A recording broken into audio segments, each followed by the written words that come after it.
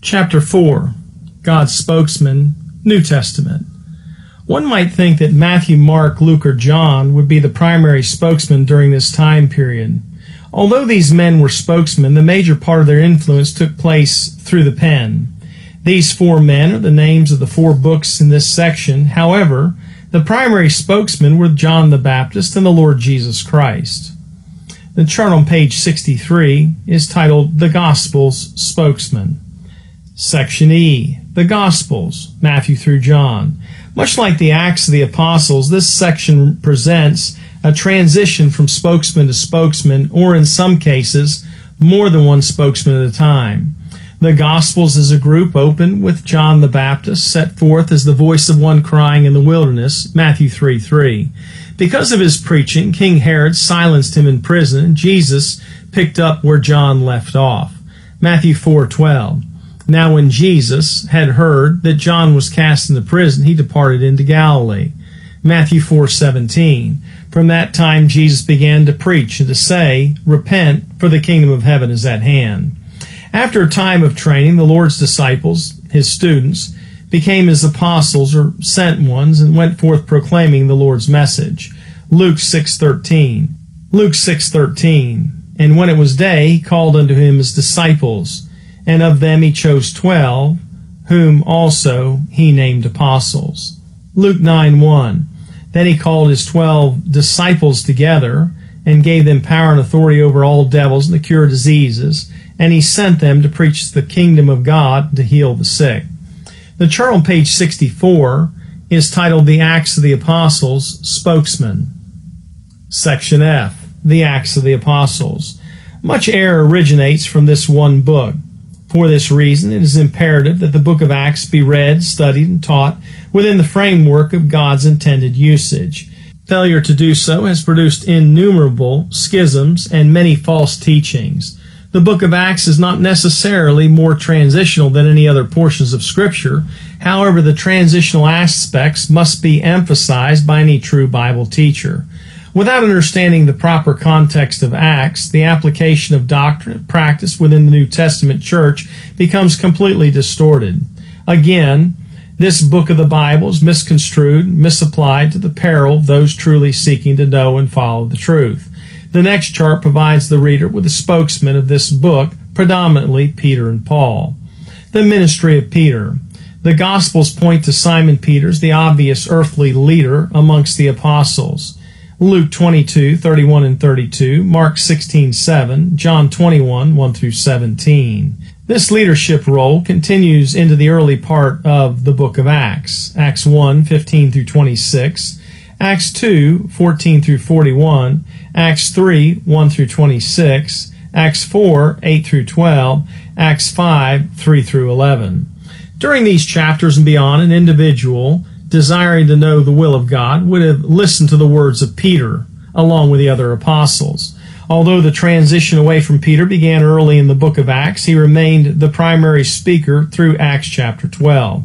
After Acts chapter 12, Peter appeared as a spokesman only one more time in the book of Acts. In this instance, found in Acts 15:7, Peter was called upon by the Jerusalem Council leadership to testify to the validity of Paul's budding ministry. As designed by God after Paul's conversion, Peter's position, influence, and leadership diminished until it was no longer mentioned. Footnote number 1. Those who mistakenly refer to Peter as the rock do not realize that it was Peter's confession that was to become the rock upon which Jesus would build his church. And Simon Peter answered and said, Thou art the Christ, the Son of the living God, Matthew 16:16. That confession was the rock upon which the church was to be built. Beginning in Acts chapter 13, Paul became God's primary messenger and chosen spokesman throughout the remainder of the book of Acts. The ministry of Stephen. Before the book of Acts turns the focus completely upon the chief church-age spokesman, our attention chronologically focuses upon another of God's spokesmen. Stephen preceded the most influential spokesman of the church age and preached an important transitional message.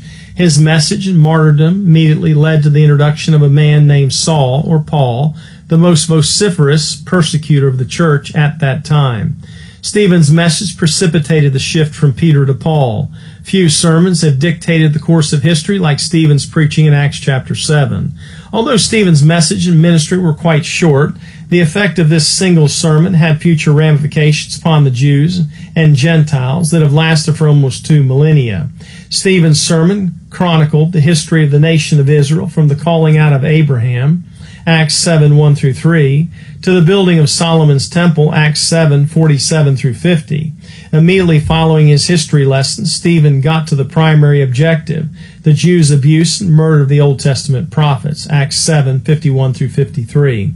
He then pointed out to them as the murderers of the just one who the prophets foretold would come. By killing the Messiah, the Jews rejected the very law they claimed to love and uphold.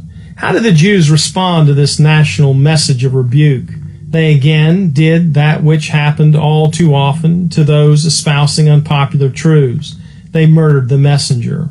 As the life of God's messenger was slipping away, he saw, quote, the Son of Man standing on the right hand of God, Acts 7, verse 56. This is the same Son of Man who was told to sit on my, that is God the Father's, right hand until I make thine enemies thy footstool.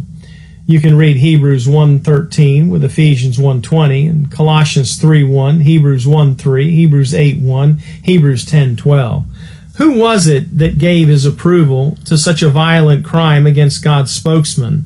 Amazingly, it was the next spokesman whom God used, Saul, whose name was changed to Paul, Acts 18:1.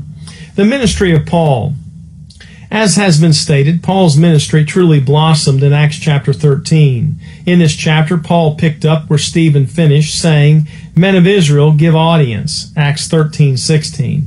However, Paul's audience would branch out far beyond his Jewish audience, as he was to become God's chosen vessel to bear my name, that is Jesus Christ's name, before the Gentiles and kings and the children of Israel, Acts 9:15. Paul started ministering to the Jews, Acts 13:46, but eventually held the office of the apostle of the Gentiles, Romans 11:13. As such, God gave Paul additional revelations of which he testified as he traveled the world, delivering his God-given message. God gave him the message for those individuals living in the church age that was now being revealed by the Spirit to the apostles and prophets, Ephesians 3:5. Although not alone in ministering to this people group, there is no doubt that God chose Paul to become the primary spokesman of the church age. Section G, the epistles, Romans through Jude. Although the church age is presently approaching 2 millennia, that is 2,000 years, its spokesmen are comparatively few in relation to the other lengthier periods. Historically, within the Bible, this portion of Scripture covered approximately 55 years, but doctrinally and practically its coverage continues through the present day. Like the Jews under the Old Testament who had the writings of Moses, the church today has the writings of the apostles long after their deaths. Before we pinpoint our chronological location in the church age, recognizing the spokesman of this section is of utmost importance. On page 67, the chart, the epistles, spokesman.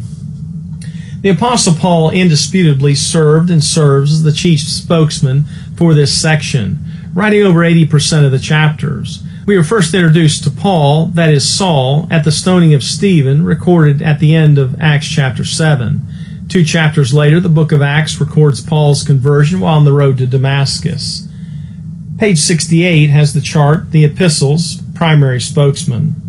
As previously mentioned, until the time of Paul's conversion, Peter served as God's main spokesman. Shortly thereafter, Peter virtually disappeared from the scene.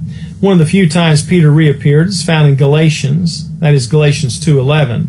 Galatians records Paul's rebuke of Peter for his hypocrisy concerning the behavior he exhibited toward his Gentile brethren when some converted Jews from the church in Jerusalem came to Galatia.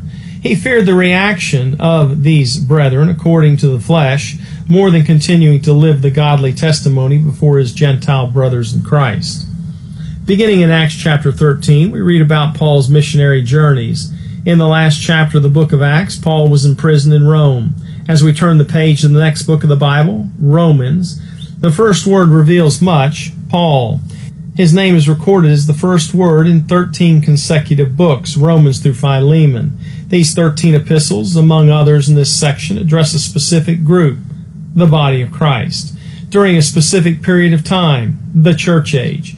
This is a crucial truth for a child of God to understand in this age. Historically, God's use of Paul as a messenger to the church parallels God's use of Moses pertaining to things related to the law. Throughout history, God's message has generally been conveyed in this same manner as the message outlasts the life of the messenger, Hebrews 11:4. This is what the Bible means by he being dead yet speaketh. Obviously, the law outlasted Moses' physical existence upon earth. The church age epistles have likewise outlasted their writers by almost 2,000 years now. God's use of Paul also prophetically parallels God's use of the 144,000 Jews and the 2 witnesses during Daniel's 70th week. The Bible can be viewed very simply in the fashion shown in this book. Every Bible student must determine the period in which he lives and the corresponding God-designed spokesman or spokesmen for that age. For ease of reference, examine the previous chart. If you are reading these books prior to the church's rapture, and obviously following the cross, you are placed within the period identified as the church age. This locates you to the right of the cross and still to the left of the rapture in one of the most glorious periods in all of human history. A word of caution. The books found in this section, Romans through Jude, are the primary books covering this period of time. However, all other Scripture remains profitable. The Bible says all Scripture is given by inspiration of God and is profitable, 2 Timothy 3:16, even the Old Testament. The Apostle Paul admonished the Corinthian believers concerning the usefulness of the Old Testament. He encouraged these early believers and all those who would follow to consider and study the lives of the Old Testament saints as examples for Christians to know how to live holy in the present age. 1 Corinthians 10:6-14. In the end, to be balanced scripturally, all Scripture must be studied in light of what has been said directly to and for the church. Many people wonder how they can know for sure if a Scripture, epistle, or doctrine outside the recognized church age epistles applies to the child of God today. The answer comes only after diligent Bible study. In fact, once the student learns the truths presented to the church, the answer is clear. God led Paul to admonish believers to consider what he said in order to have the appropriate understanding of all things, especially spiritual truths. 2 Timothy 2:7, consider what I say, and the Lord give thee understanding in all things. Quite simply, the Scripture, epistle, or doctrine in question outside of the church age epistles cannot violate the explicit truths, instructions, and doctrines given to the New Testament church. If any passage seemingly contradicts the church age directives, that truth should not be pulled out of the intended context and twisted to fit where it does not belong. The doctrines and truths applicable to one period should never be forced to make any truth apply to every other period. However, over-application of this truth has been far too often the cause of doctrinal error and schisms amongst Bible believers today. Before proceeding, it is important to address a common misconception. There are some people who claim to do everything within the Bible, but fail to read the extensive requirements in the Old Testament or the future application of certain doctrines applicable for those after the church's departure. It is absolutely impossible to obey everything in the Bible simultaneously. We must, however, obey the commands given by our spokesman in order to comprehend exactly what it is that God would have us to do. Page 70, the chart is titled Prophecy, New Testament Breakdown. Section H, Prophecy, New Testament, Revelation. As has been previously noted, the book of Revelation uniquely contains portions of Scripture pertaining to several time periods. The first few chapters are addressed to 7 literal historical churches in Asia Minor and reveal a spiritual application to the entire period covered in the previous section, the epistles. The remaining chapters of Revelation prophesy of events yet in the future, events that follow the period covered by the epistles, the post-church age period. To understand the initial chronology of Revelation, the reader must read this book from John's perspective. As far as a chronology, this would make Revelation 4:1 the primary point of demarcation between the epistles and Revelation's future applications. Following the details given in the first 3 chapters of Revelation, designated as the past, the reader first finds John in the present being caught up into heaven. Revelation 4:1, "After this I looked, and behold, a door was opened in heaven. The first voice which I heard was as it were of a trumpet talking with me, which said, Come up hither." The book of Revelation naturally divides itself by chronologically providing an internal division of past, present, and future. These three divisions are clearly and definitively delineated in the first chapter of Revelation as the things which thou hast seen, past, the things which are, present, and the things which shall be, hereafter, future. That's found in Revelation 1:19. "Write the things which thou hast seen, and the things which are, and the things which shall be hereafter." Obviously, John was caught up in the first verse of Revelation chapter 4 in the present. Yet the past, the future applications will be just as obvious. Here was the past from John's perspective. Revelation 1:20. "The mystery of the 7 stars which thou sawest in my right hand, and the 7 golden candlesticks. The 7 stars are the angels of the 7 churches, and the 7 candlesticks which thou sawest are the 7 churches." Before John wrote about and wrote to the 7 churches, as recorded in the first 3 chapters of Revelation, he had already seen them. Revelation 1:20. The 7 churches, representing the 2,000 years of church history, were considered past from John's unique perspective in Revelation, and specifically as we find John in heaven in Revelation 4:1. The future from John's perspective is also easily pinpointed because of the Bible's internal cross-referencing. John was told in Revelation 1:19 to write the things of the past, present, and future, with the future described as the things which shall be hereafter. Now consider the wording in chapter 4 after John was caught up. He was told that he would be shown things that would take place hereafter. Revelation 4:1. "After this I looked, and behold, a door was opened in heaven, and the first voice which I heard was as it were of a trumpet talking with me, which said, Come up hither, and I will show thee things which must be hereafter." On page 72, the chart is titled Revelation Chronology. After Christ returned for the church and its removal from earth, represented by John's ascension into heaven in Revelation 4:1, the Lord again turns his focus primarily upon the Jewish people. This transition from the church back to the Jews will take place following the blessed hope and begin the time called Daniel's 70th week, also known as the tribulation period. At that time, God will again have his various spokesmen and 2 distinct witnesses, along with a group referred to as the 144,000. Daniel's 70th week spokesman. During Daniel's 70th week, the Bible identifies a special ministry imparted to 2 witnesses.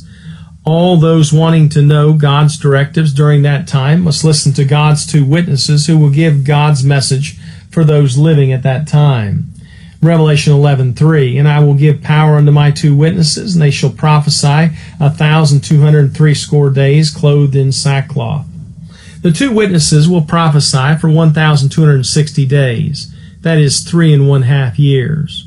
See chapter 38 for a discussion of the identity of the 2 witnesses. In addition to the 2 witnesses, Revelation mentions the 144,000 Jewish male virgins. That's Revelation 14:1 and verse 4, who act as God's spokesmen during Daniel's 70th week. Revelation 7:4, "And I heard the number of them which were sealed, and there were sealed 144,000 of all the tribes of the children of Israel." These 144,000 witnesses are only mentioned twice in Revelation, with a second time in chapter 14. Here we are given much greater detail. Revelation 14:1, "And I looked, and lo, a Lamb stood at the Mount of Zion, and with him 144,000, having his Father's name written in their foreheads. I heard a voice from heaven as the voice of many waters, and the voice of a great thunder, and I heard the voice of harpers harping with their harps. And they sung as it were a new song before the throne, and before the 4 beasts and the elders, and no man could learn that song but the 144,000, which were redeemed from the earth. These are they which were not defiled with women, for they are virgins. These are they which follow the Lamb whithersoever he goeth. These were redeemed from among men, being the firstfruits unto God and to the Lamb. And in their mouth was found no guile, for they are without fault before the throne of God. The kingdom spokesman. The Lord's return at his second coming will end Daniel's 70th week and begin the millennium, also known as the kingdom age. God the Father, spokesman during that time, is indisputably the Lord Jesus Christ. He will be the single spokesman, king, and ruler during this literal, physical, visible 1,000-year reign on earth.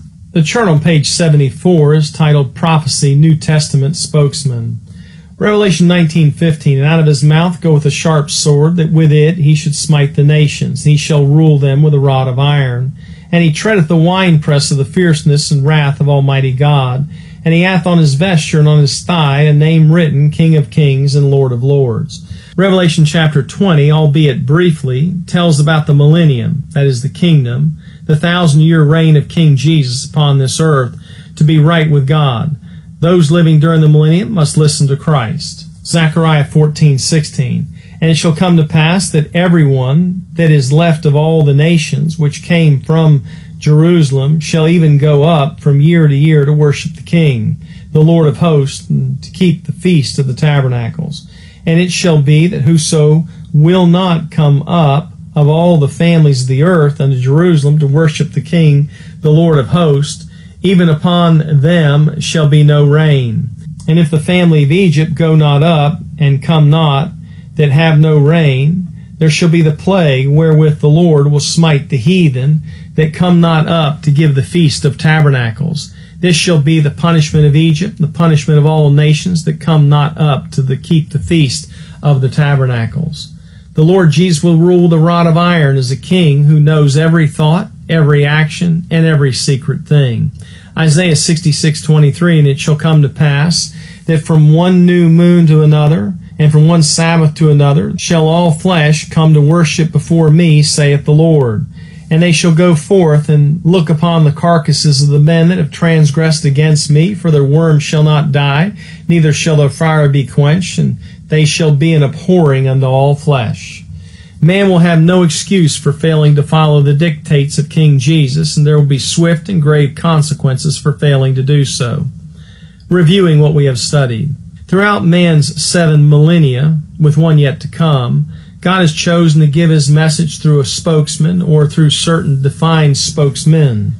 During the few recorded instances where there was no spokesman, everyone did his own thing or that which was right in his own eyes. These times of confusion are like the times when people ignore their particular spokesman or choose to follow the wrong one. Each individual must identify and follow the spokesman or spokesmen for his age. Failure to do so can result in severe consequences, including an eternity in a Christless lake of fire. With these truths firmly established, now we consider the companion doctrine of God's spokesman. If God used spokesmen, as he certainly did, God had an appointed audience addressed by each. Yet it is impossible for any man to know the identity of his spokesman or spokesman if he does not first understand his own identity, whether Jews, Gentiles, or the Church of God, 1 Corinthians 10:32. Footnote number 2. There are only 3 groups of people in the world: unsaved Jews, unsaved Gentiles, and those saved Jews and Gentiles that make up the Church of God. Take note that this is not the denomination which has hijacked the status, calling themselves the Church of God. We can easily grasp these truths by considering to whom a particular spokesman addressed his primary focus and message. This is the end of chapter 4. Chapter 5, Who's Male? Imagine sitting down to write a personal, intimate letter of instruction to a loved one. You put pen to paper, carefully addressing the recipient of the letter, and record your heart's thoughts. Once completed, you seal the letter in an envelope, address it to your intended audience, apply the necessary postage, and entrust the postman for its proper delivery. Yet something goes awry during delivery as the letter is inadvertently opened by someone other than the person to whom it was specifically intended. What could be the consequences if that letter was not only opened by the wrong individual, but also presumed by that person to address him or her directly. This individual might benefit from the letter, yet there could be some things within the letter pertinent only to the intended recipient. In fact, reading someone else's mail could bring forth some unexpected outcomes should the reader indiscriminately apply every aspect of the letter to himself. The fact is that if misapplied by the wrong audience, some parts of the letter may turn out to be quite problematic. Now consider these same principles as they relate to Scripture. In essence, every portion of Scripture serves a personal letter, message, or epistle from God, written to and focused upon a primary intended audience. This is not to imply that others outside God's primary audience cannot benefit in some way from every portion of Scripture. However, individuals and groups outside of God's intended audience should realize that portions of the letter do not directly apply to them. For this reason, identifying God's intended audience becomes as crucial as identifying the God-appointed spokesman. It is important to note that regardless of the reader, the biblical admonition applies that all Scripture is profitable for doctrine, for reproof, for correction, for instruction in righteousness, 2 Timothy 3:16. Jews, Gentiles, and the Church of God. Generally speaking, the Bible identifies three main people groups. These three groups are identified as the Jews, the Gentiles, and the Church of God. 1 Corinthians 10:32, give none offense neither to the Jews, nor the Gentiles, nor to the Church of God. All Scriptures addressed to or intended for one or more of these three groups. Here's a very brief description of who they are. Jews, those naturally born into the genealogy of Abraham, Isaac, and Jacob. Gentiles, those naturally born into any genealogy other than the previous one. The Church of God, those who have been born again. Note, a man's identity in Christ trumps and negates the classifications of his natural birth.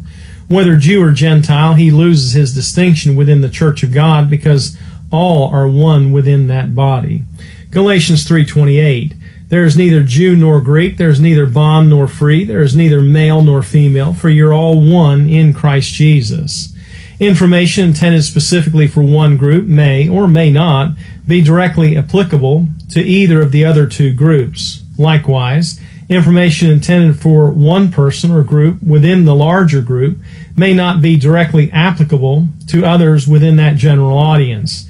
The next chart reflects a basic understanding of the Bible's layout as it relates to these primary people groups. Additionally, it is important to point out that overlaps or transitions between the audiences reveal the inadequacies of any rigid divisions. Distinct messages for distinct audiences. Not all of the Bible equally applies to everyone at all times. As expressed in the preceding chapters, not every commandment in the Bible is directed toward those who live during the church age. We cannot and should not follow or attempt to follow every commandment contained in the Scriptures. This fact is easy to prove. Consider the answers to two questions which follow. Is God's plan for your life during the church age the same as His plan for Noah? That's the first question. God commanded Noah to make an ark of gopher wood, Genesis 6:14. Reading the context will show that this commandment was given to Noah because God was bringing a flood of waters upon the earth to destroy all flesh from under heaven, Genesis 6:17. If God intended for everyone to indiscriminately obey all of God's commands, what about this particular command? The chart on page 79 is titled Primary People Group Focus. Was God's plan for Noah the same as God's plan for you? Of course not. In fact, God told us as much when He promised to never again flood the earth. He promised that the waters shall no more become a flood to destroy all flesh, Genesis 9:15. Encouraging people to follow you in the building of an ark to escape any type of oncoming worldwide calamity would be an act of unbelief, disobedience, and even heresy. How then can we find value in these Scriptures? Doctrinally, it is wrong for us to seek to adhere to this biblical command addressed to Noah. However, in the spirit of 2 Timothy 3:16, just as Noah obeyed God's commandments by faith, Hebrews 11:7, we are admonished to live in the same manner. We see Noah's faith through his obedience. Faith is the constant. Without faith, it is impossible to please God regardless of the dispensation. Hebrews 11:6. Here's the second question. Should a Christian follow a strict adherence to Levitical laws? God placed strict and orderly requirements upon the Levitical priesthood. If every command written in the Bible is to be indiscriminately followed and obeyed, what justification do we have for excluding the following directive? Leviticus 4:20. And he shall do with the bullock as he did with the bullock for a sin offering, so shall he do with this, and the priest shall make an atonement for them, and it shall be forgiven them. In obedience to God, the Israelites brought a sin offering to the priest for atonement. Should we do the same with the expectation of this obedience pleasing God? Obviously not, but why not? During the church age, there's no basis for any further sacrifices. Apart from those instructions addressed to those outside the church age, there are simply no instructions involving an earthly priest sacrificing to atone and forgive anyone's sins today. In fact, the book of Hebrews specifically points to Christ as our priest. Hebrews 3:1. Wherefore, holy brethren, partakers of the heavenly calling, consider the apostle and high priest of our profession, Christ Jesus. Christ is our high priest who offered himself as the final and completed sacrifice. Additionally, Romans set forth that through Christ's sacrifice, we now have the atonement. The atonement is a present possession by all those who have trusted in Christ as Savior with no need for any additional intervention. Romans 5:11. And not only so, but we also joy in God through our Lord Jesus Christ, by whom we have now received the atonement. Prior to Christ's crucifixion, sacrifice for sin, one of the priestly functions was to make atonement for sin. In fact, during his earthly ministry, the Lord never denounced the Jews' responsibility to the Levitical priesthood. Instead, he commanded a leper whom he had healed to show himself to the priest. Christ did so in obedience to the law of Moses, Leviticus chapter 14, and for a testimony to the religious leaders. Mark 1:44, and saith unto him, See thou say nothing to any man, but go thy way, show thyself to the priest, and offer for thy cleansing those things which Moses commanded, for a testimony unto them. Page 81, the chart is titled Priestly Atonement. This was necessary in Jesus' day, but the Levitical priesthood and their sacrifices are no longer binding upon believers today. We are not required to obey Leviticus 4:20. Neither are we to apply the truths found in Mark 1 verse 44, because both are now outside their intended application. Our high priest, Jesus Christ, provided the atonement, that is the payment, for sin through the offering of himself. Through his bodily sacrifice, we are sanctified forever. The Old Testament priest, through his many sacrifices offered year after year, could never accomplish what Jesus did through his one and final sacrifice upon the cross. Hebrews 10:10 says, By the which will we are sanctified through the offering of the body of Jesus Christ once for all.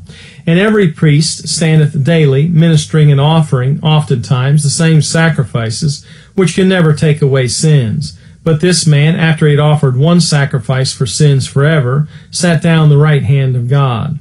Every individual who receives the atonement mentioned in Romans 5:11 understands that there is no further need for any priestly sacrifices. Jesus Christ, through the cross of Calvary, fulfilled God's demand for a sacrifice by offering himself one time for our sins. He then sat down at the right hand of the Father. The chart on page 82 is titled Offering for Cleansing. Why don't all those who think that the church must be patterned after verses like those from Leviticus actually put their particular commandments into practice? Most of them know how heretical this would be. If an offering or blood sacrifice is still necessary for atonement or forgiveness, this would contradict Scripture by suggesting that Christ's sacrifice of himself lacks sufficiency. Such a position is not only wrong, but blasphemous. These two examples, the one from Genesis, the command given to Noah, and the other from Leviticus concerning the priestly offering, should be obvious to any astute Bible student. However, these examples are merely offered as a representative sampling of the many other examples that exist. Failing to consider the principle that these two examples represent has caused many of the schisms and divisions found in the religious world today.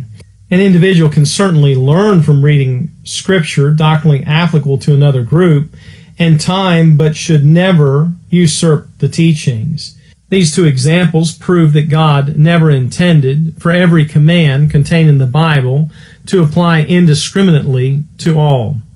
Finding my male. It is certainly impossible to refute that different spokesmen in different ages gave different instructions from God. So whose mail or instruction should we read and obey?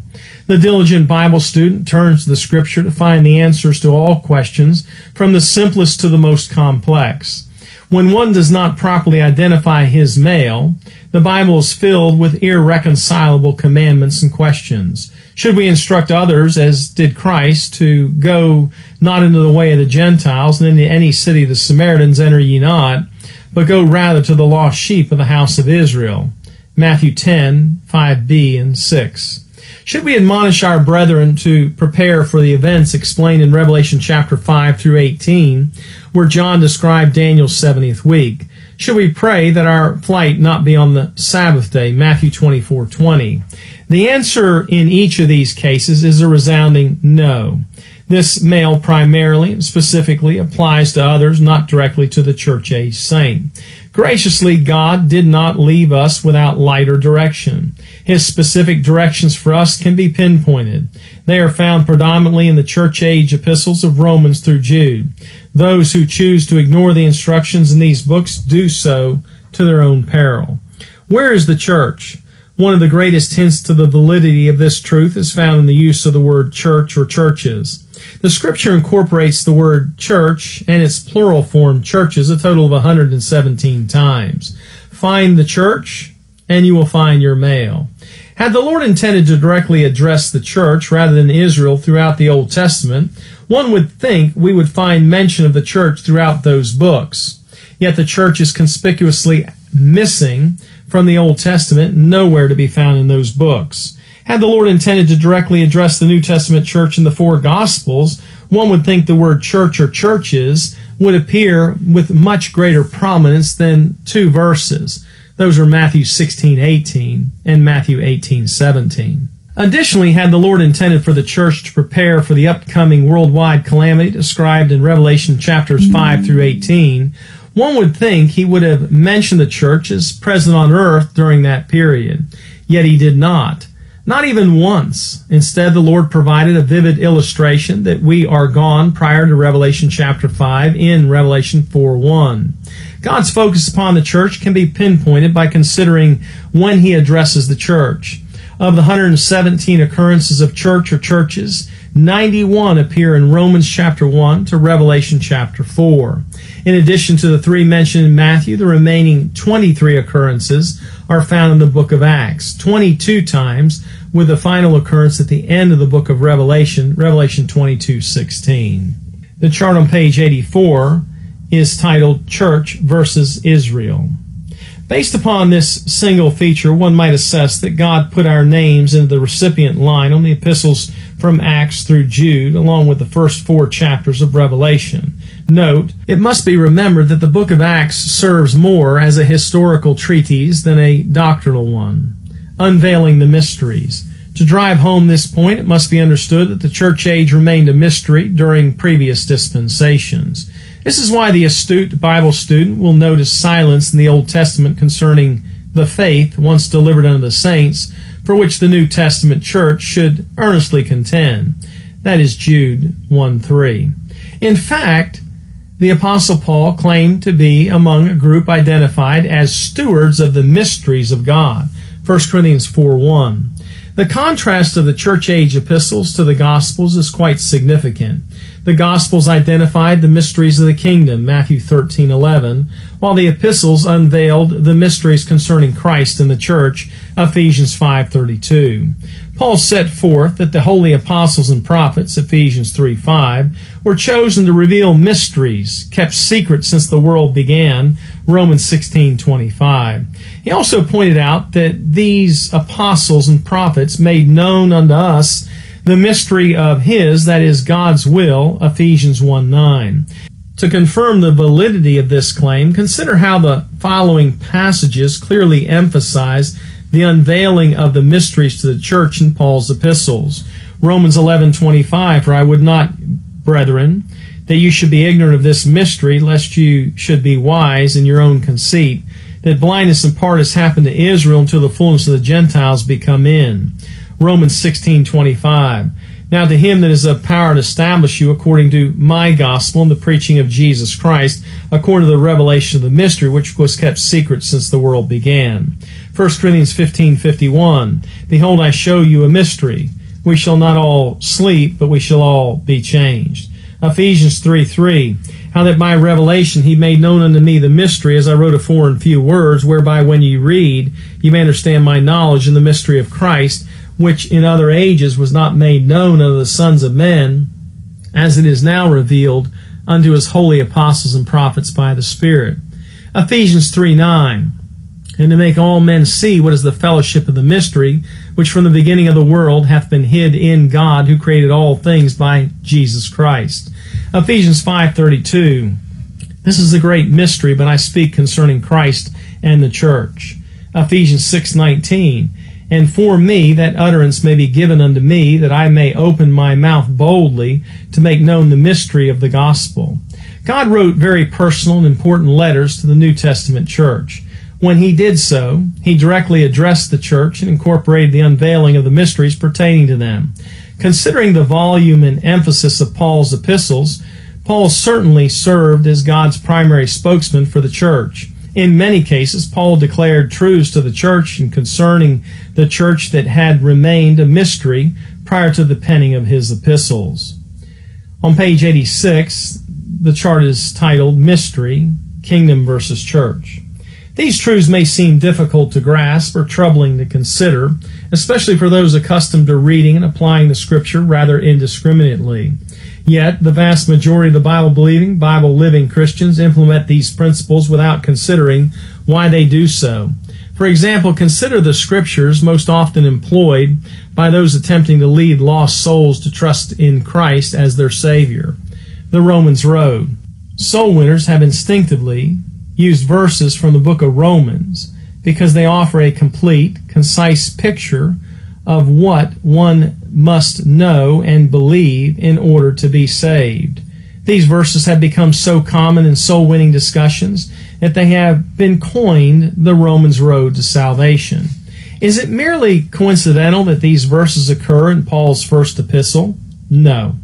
Nor is it simply instinct that leads people to this book, but it is rather the guiding hand of the Spirit of God. Romans 8:14, Galatians 5:18.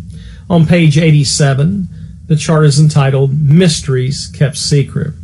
Why do you suppose so many soul winners are led by the Spirit of God to go to the epistles of the Apostle Paul? The answer is quite simple. God called preachers and teachers, along with evangelistically minded Christians, followed the precepts of rightly dividing the word of truth in practice without considering why. The answer as to why is quite revealing. Through supernatural prodding and scriptural logic, the soul winner gravitates toward the church-age epistles while still obediently reading everyone else's mail, Genesis through Revelation. This is also why the true soul winner repudiates methods used by Lordship salvation preachers who get the cart before the horse. A man simply cannot make Christ Lord of his life before the new birth. On page 88 is a chart that shows the scriptural admonition in one column and the acknowledgments in the second column. It is a soul-winning chart. The scriptural admonition. Number 1. For all have sinned and come short of the glory of God, Romans 3:23. The acknowledgement of the sinner would be such. Realize that you are a sinner. Quote, I know that I have broken the laws of God and am a sinner, and my sin causes me to come short of God's perfect standard. Number 2, but God commendeth his love toward us, in that while we were yet sinners, Christ died for us. Romans 5:8. Here's the acknowledgement. Believe that the Lord Jesus Christ died for your sins. Quote, I believe that Christ died for my sins and rose from the dead for my justification. See also 1 Corinthians 15:1-4. Number 3, for the wages of sin is death, but the gift of God is eternal life through Jesus Christ our Lord. Romans 6:23. Here's the acknowledgement. accept God's gift of salvation. Quote, I believe that Jesus died for my sins, and I accept his gift of salvation freely given to me based on the promise of God. Number 4, and lastly, that if thou shalt confess with thy mouth the Lord Jesus, and shalt believe in thine heart that God hath raised him from the dead, thou shalt be saved. For with the heart man believeth unto righteousness, and with the mouth confession is made unto salvation. That's Romans 10, 9, and 10, and verse 13, for whosoever shall call upon the name of the Lord shall be saved. Here's the acknowledgement. Ask the Lord to save you by simply trusting in him and his word. Quote, I believe God wants to forgive my sins and has graciously provided the way for me to receive that payment on my behalf. Now, in your own words, if you are ready to trust in Christ, ask him to forgive you and save you. Ephesians 1:13 says, in whom ye also trusted, after ye heard the word of truth, the gospel of your salvation, whom also, after that ye believed, you were sealed with that Holy Spirit of promise. Certainly the plan for man's salvation through Christ's shed blood was in effect prior to Paul's epistles. Yet most of these related truths were not unveiled until Paul's ministry and writings. Consider 3 truths to prove this point. Paul set forth that Christ died for our sins, 1 Corinthians 15:3, became sin for us, and that we must trust in his sacrificial death to have forgiveness of sins. Ephesians 1:13, in whom ye also trusted, after ye heard the word of truth, the gospel of your salvation, in whom also, after ye believed, ye were sealed with that Holy Spirit of promise. These truths existed and applied prior to Paul writing about them, but the specific written revelations were given primarily to Paul. In fact, many of these truths could not be completely revealed prior to the cross. Think about it. Had Satan known what we know today, he would not have instigated the betrayal and crucifixion of God's Son. The truth concerning the crucifixion remained a mystery until after the cross. Other than the Lord, no one fully grasped its purpose prior to the cross. The Bible points out that had the princes of this world, Ephesians 2:2, known the mystery concerning God's plan, they would not have crucified Christ. 1 Corinthians 2:7, but we speak the wisdom of God in the mystery, even the hidden wisdom, which God ordained before the world unto our glory, which none of the princes of this world knew, for had they known it, they would not have crucified the Lord of glory. The reason believers are naturally drawn to the epistles as their primary tool for witnessing is because of the mysteries revealed to Paul, including the full revelation of the gospel of the grace of God. These epistles, awaiting our opening, contain our primary mail. It is God's message to us. It is God's message for us as ambassadors to take to others. Allow the Scripture to identify the target audiences. Before proceeding, one must consider some common pitfalls associated with the truths presented herein. Asking a newborn babe in Christ or a less mature saint to rightly divide the word of truth is like handing a toddler a sword and asking him to carefully cut his steak for supper. One of the greatest disservices to the Scriptures over the years has been this need to create robotic divisions whereby people mindlessly plug things into various dispensations based upon their location in the Bible. Such an environment is no better than the one created by the hyper-Calvinist system that allows them to mindlessly read the elect into passages that say absolutely nothing about the so-called elect. The reality is that context always rules the interpretation of any passage. Always. In other words, regardless of where a passage is found, context must always be allowed to determine the targeted recipients of the mail being delivered. Paul certainly identified his audience in Romans 1:7 when he said, "To all that be in Rome, beloved of God, called to be saints." He did the same in 1 Corinthians 1:2, 2 Corinthians 1:1, Galatians 1:2, Ephesians 1:1, Philippians 1:1, Colossians 1:2, 1 Thessalonians 1:1, 2 Thessalonians 1:1, 1 Timothy 1:2, 2 Timothy 1:2, Titus 1:4, and Philemon 1:1. James identified his initial target audience in James 1:1.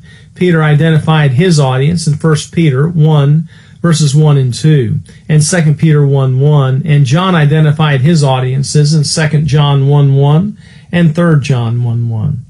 Even within the church age epistles, identifying the audience helps understand why 1 Corinthians might differ in focus from 1 and 2 Timothy. It helps the reader understand why the book of James might read differently than the book of Romans. Some of these epistles were written to all the saints in an area. Others were written to individuals Some epistles focused upon a particular group, but all of these epistles and the others are within the bounds of being addressed to the church of God. That is the end of chapter 5.